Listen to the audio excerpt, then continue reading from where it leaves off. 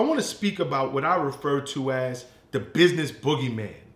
We all know that thing that plagues so many wannabe entrepreneurs and just people in general who want to do better with their lives. I'm talking about that thing that has us overanalyzing, overthinking, and ultimately doubting our own ability to do something great. That four-letter F word that we all know, fear. F-E-A-R, fear.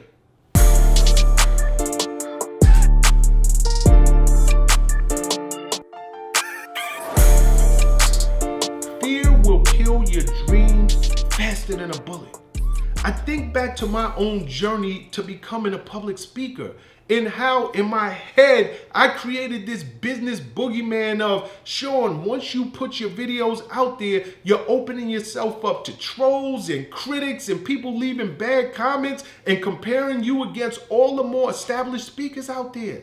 And finally I was just like, you know what, screw fear, I'm gonna do it anyway. And when I started to release my videos, the complete opposite happened. People were hitting me with comments that really supported and motivated me. Shawn, I loved your last video. Shawn, keep it going. Shawn, you gave me the motivation to start my own business. Shawn, I love the way you speak to us because you speak like us. Everything that I built up in my own head, it was just a figment of my own imagination. So if you find yourself so scared to get out of the starting gate, here are a few things that work for me that I hope work for you to help you overcome fear. Number one, simple as it sounds, just get started. Just get started.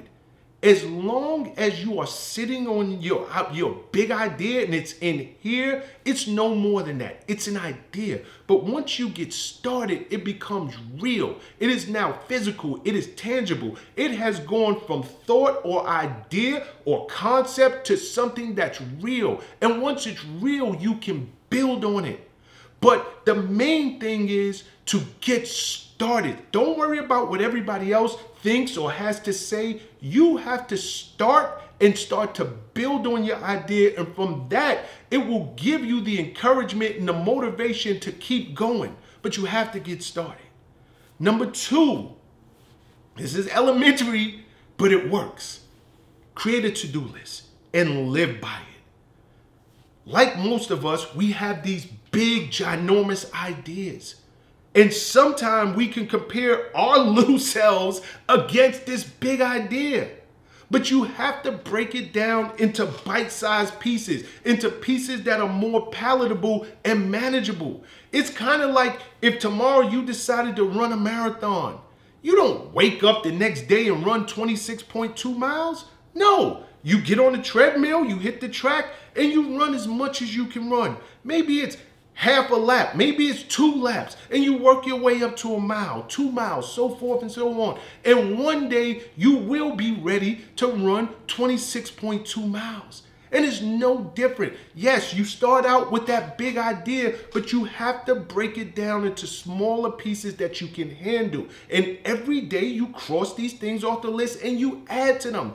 And before long, you'll look up and you're like, oh my God, I have a real functionable business.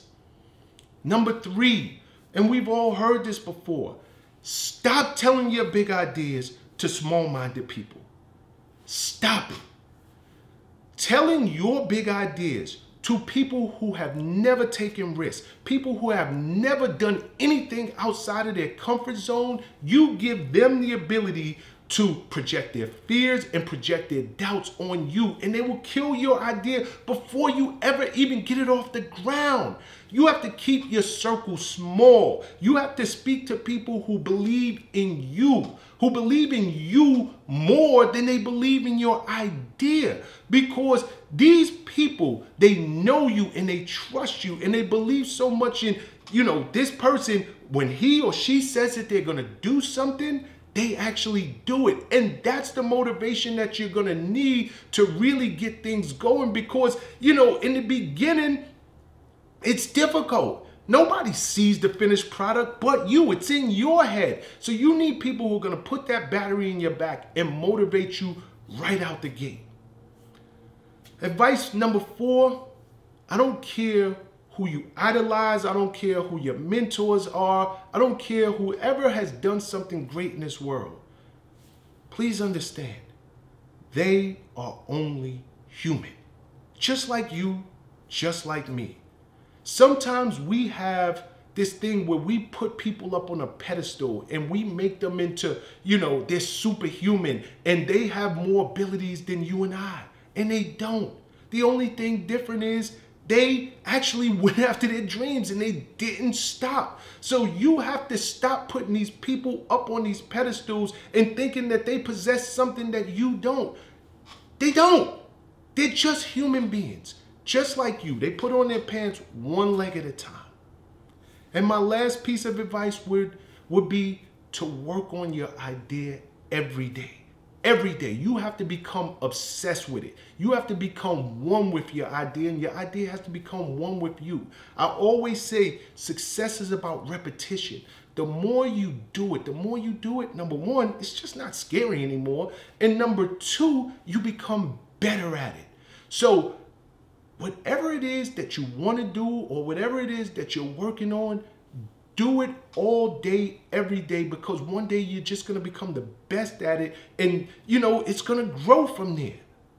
I hope this bit of advice helps you guys to at least take the very first step and kick fear to the curb towards your ideas. Peace and love. Make every move a power move, and I'll catch you all on the next video. What's up, guys? Thanks for sticking with me to the end of the video. Truly appreciate you.